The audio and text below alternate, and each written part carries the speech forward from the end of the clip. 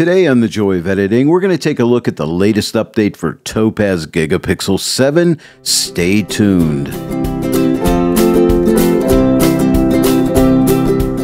Welcome everyone to The Joy of Editing with Dave Kelly. Let's see what's new in this latest update for Gigapixel 7 version 7.3. The first thing I want to point out is we can change the interface from a light to a dark interface. Right now I'm using the dark interface. If you don't like the dark interface, we can use a light interface. And to do that, what you need to do is come up and click on TOPAZ Gigapixel AI, click on Preferences, and then what you want to do is go to Settings. Now, if your settings aren't open like you see mine here, see this little triangle drop down? Just click on that and then you'll see all the different options in here. What you want to do is click on General and you'll notice we have color scheme. Right now it's set to dark. And then click on this drop down and you'll notice we have light system color scheme. It'll honor the color scheme of your system, or dark. If you click on light, you won't see light yet. You have to click Save. And now we have a light interface. So if you like a light interface, you can change it. To change it back, just come back up here, click on TOPAZ Gigapixel AI, click on Preferences. I'll change this back to dark because I prefer the dark, and click Save. And now we're back to the dark interface. So that's something new. We've had this in Photo AI a few updates back, but now it's here in Gigapixel 7. Another new feature deals with the crop tool. So if I click on the crop tool, this new feature deals with rotating the crop. So if you hover outside of the image, you see the curved line with the two arrows. Just click and drag and rotate your crop. Now, here is what has changed here. They've added the ability to rotate the crop in 15-degree increments. And to do that, all you have to do is hold your Shift key down and click and drag, and you will get 15-degree increments. So that's a nice new added feature. It's a little change, but I think it's welcome. If you think it's a good thing, let me know in the comment section below. And then, of course, after you make your crop, you click Apply. But I'm not going to crop this image, so I will just click on Cancel. Another feature of the crop tool is whenever you're using the recovery model, and if you ever use that model, you know it's very slow. So what they've done is whenever you crop an image, it will only process the crop of the image, not the entire image, which will save a lot of processing time. So that's a new feature, and it's a good one. The next feature I want to point out is they've updated the resize mode, user interface, scale, width, and height, all in one space instead of 3 tabs. So everything's grouped together and it makes it a lot easier for upsizing images. In the resize mode, this is where we choose how we want to upsize the image: 1x, 2x, 4x, or 6x, or custom. And right now I'm set up for custom. And here's where the change takes place. Everything is all right here for us. Scale factor. In other words, we can type in the scale factor that we want, the custom scale factor, or we could go to dimensions and we could change the dimensions. We could use pixels, we could use inches, and say for instance I wanted to make a certain size print, I would click on inches, and let's say I want the width to be like 16 inches wide, and I'll type my return key, and now my height will change accordingly, and also the scale factor changes. Now let's say I wanted to print this out on my Epson printer and it likes 360 pixels per inch, so I could highlight this field and type in 360. You could type tab, or you could type your return key, and now all these numbers will change accordingly. Now you'll notice that the width is changed to 13.33.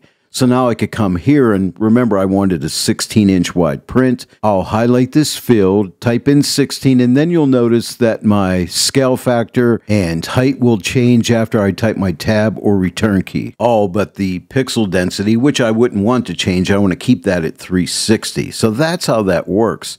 So custom is really cool, especially if you need to make a custom print size. And it is really nice to be able to change your pixel density here. And then, of course, at this point, I would need to make sure I choose the proper AI model. I could click this little lightning bolt and let Gigapixel pick the model for me. This one it chooses as low res. This is just a stock image. And then, of course, I could come down here under settings and change any of these settings to whatever I wanted. But right now it is set for auto settings. At this point, I could go ahead and save off this image and go ahead and print it out because I have my dimensions set for me. My pixel density is set. I have the right AI model with the right settings. And now I could just click export image. And now let me show you something new here. when you're exporting your images. And that will deal with the color space. Now, right now, I have mine set to save to the original folder. I'm adding the prefix of Gigapixel 7. I'm preserving the input format. And now for color space, I have mine set up for Adobe RGB 1998, or I could click the drop down and change this to whatever I need for my print, or you can add a profile. This is something new. I want to show you this. So we could click Add Profile. Your file browser will open up, and now we can point this to wherever our profiles are saved. In my case, I'm going to click on Color Sync and double click on this folder called Profiles. And here are my different profiles in here. So you could pick any one of these profiles. For instance, let me click on displays and click on this iMac display right here. Click open. And now I've added that profile right there. And I believe it'll remember this profile. So if I don't change it, it will always use this profile. In this case, I don't want this, so I'm going to click the drop down and go back to my Adobe RGB 1998. Now, if you ever want to get rid of a profile, here's all you need to do. Click that drop down for color space and scroll down till you find Open Profiles folder. Click that, and then any profile that you put into Gigapixel 7 will be here. So I could just click on this and right-click it and move it to trash. And now it's gone, and now I can X out of here. So that's how that works. When I changed that profile, I noticed that this changed from format being preserved the original format to TIFF. I think that's a bug, so keep an eye on that. Let me know if you're having that issue. So I'm going to click the format drop down and go back and click on preserve input format, and now it's JPEG again. So I think that might be a bug. Now, when this is all set up the way you like it, just click Save and you'll save it out. I'm going to click Cancel for now. The last new feature I want to talk about deals with the recovery model, and that's when you want to add detail to a very small image. Now, the recovery model is kind of unique in a way. I have this screenshot to kind of help you out here. Can your computer run recovery? Your computer will need at least 6 gigabytes of VRAM to use it properly, or it may be very, very, very slow or not even work. Now, secondly, what type of images are best for the recovery AI model? Digital web assets, think like AI-generated images, small thumbnails that you want to bring out some nice detail in, and 72 ppi images will benefit the most from using recovery. What file size can I use for recovery? At the moment, small files under 1,000 pixels are the best to test the model under 1 megabyte. It is best to upscale these images at least 4 to 6 times their original size for better output results. Now, the beta recovery model has been in Gigapixel 7 already before this update, but here's the change. Now we have seed regeneration, and basically what that means, you can regenerate your result and hopefully get a better result. So you can make regenerations and keep trying it till you get the result you like. Now, let's get a look at this recovery model. I have this image that I generated in Photoshop. It's an AI image of a butterfly. I'm using the standard AI model, and it is upscaled 4 times, as you can see.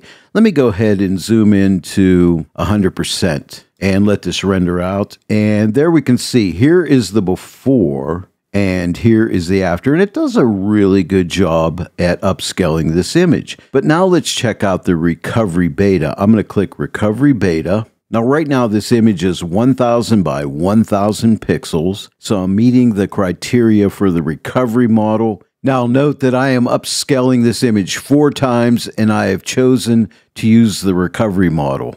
Now, let's take a look at the settings for the recovery model. Right now, I'm set up for auto and it's set to quality. However, you can also use speed. You won't get quite the same results. They'll be good, but not as good as quality. But here's the deal. Speed is a lot quicker. But if you'll notice the run recovery button right here, if I click it, it will take approximately 11 minutes and 42 seconds. So it's a good long amount of time to do this, to upscale it 4 times in the quality model. But now note, if I change this to speed, it'll now take around 1 minute and 28 seconds to process and upscale it 4 times. But it won't be quite as good, but it will be good. I've tested both quality and speed, and they're both very good. Quality is definitely better, and I'll show you here in a sec.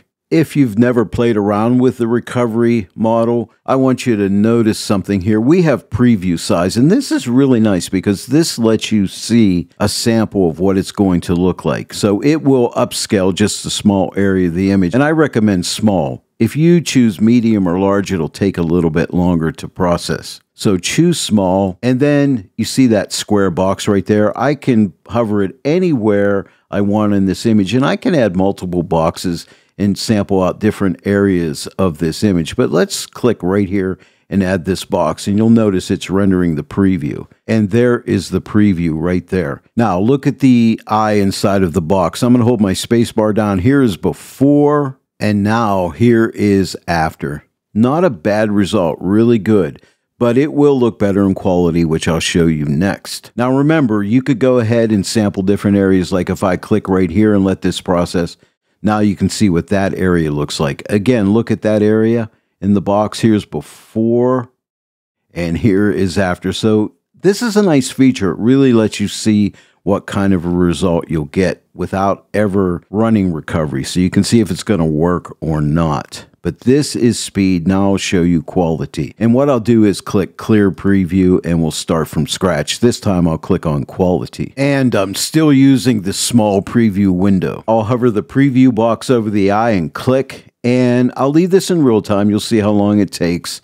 I'll just talk here while it's doing. It does take a little bit of time because, again, I'm using the quality setting, not the speed setting, so it takes a bit of time.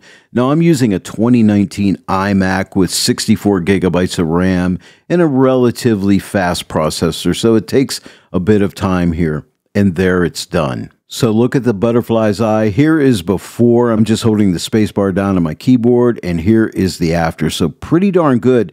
Now, if I were to click Run Recovery right now, it says 11 minutes and 42 seconds, but however, it's been longer than that for me. It's been around 16 minutes, so this is not 100% accurate, so it'll take a while, so I'm not going to process this, but I can tell you, it's going to look like what you see in that window here. And by the way, you see this detail slider here? I can go ahead and adjust this. I'll drag it the whole way to the right. See the extra detail coming in, or I could drag it to the left, and you could see what the result would be like at different detail levels. So I'll take it the whole way up to the right, and that's pretty good. It's probably too much. I'll pull it back a little bit. And next I would have to click Run Recovery and wait out the time for it to go ahead and recover, and it will appear right here in the Gigapixel interface, and I can see my result. But here's the new feature. If I don't like it, I could click Run Recovery again, and it would get a new seed, and that just basically means it's going to do a whole new interpretation of this recovery, and then I can see if I like it. And if I like it, all I have to do is click Export One Image, and that'll open up the export dialog and set all your settings the way you want it. Click Save, and it will save instantly. You don't have to wait for it to reprocess. Now, every time you hit Run Recovery to see if you can get a better result, you're going to have to wait that 11 to 16 minutes, depending on your computer. It might be an hour. I don't know. It really depends on your computer. I went ahead and opened up that original image, which is 850 by 1280 pixels.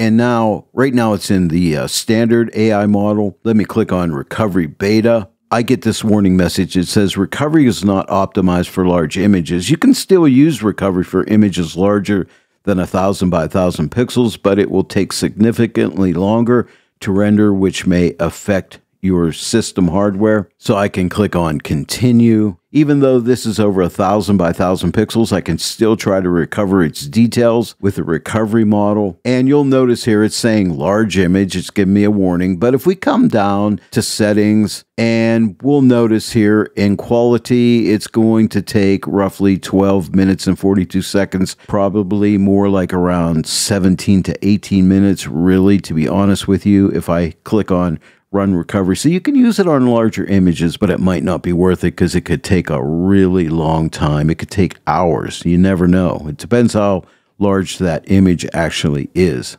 Well, there you go, everyone. This was a first look at the latest version of TOPAZ Gigapixel. This was version 7.3. I hope you enjoyed today's video. If you did, please give it a like and share it with your friends. And if you're not yet a subscriber to my channel, please subscribe. Click that bell notification icon. Click all so that you'll receive all notifications.